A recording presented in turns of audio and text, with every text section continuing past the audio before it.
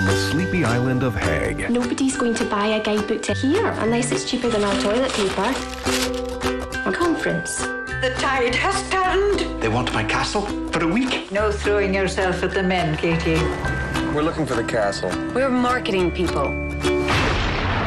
Do you like it? Get me an office, £20,000 in cash, a construction crew, and a cappuccino.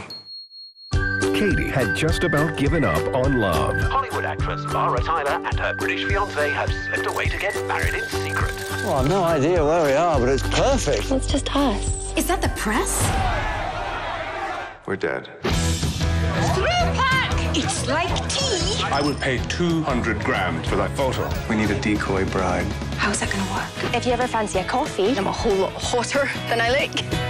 Who's that awful girl? Now she's faking a fairy tale wedding. Oh. Can you do an American accent? I take you to be my husband.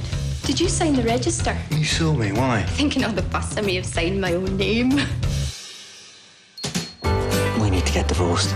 It's been an absolute pleasure. I'm coming with you. The only thing she didn't plan for was falling in love. I'm sorry, nearly drowned. Don't be. Being drowned was a highlight.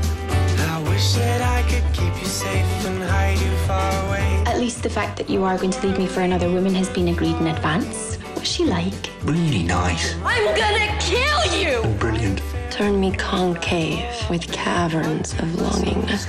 Oh, right. How do you know when you've met the one? Save the date for a comedy about the things you just can't fake. Has the marriage been consummated? No. I just haven't had time. The Decoy Bride. What is love? You know, lost to?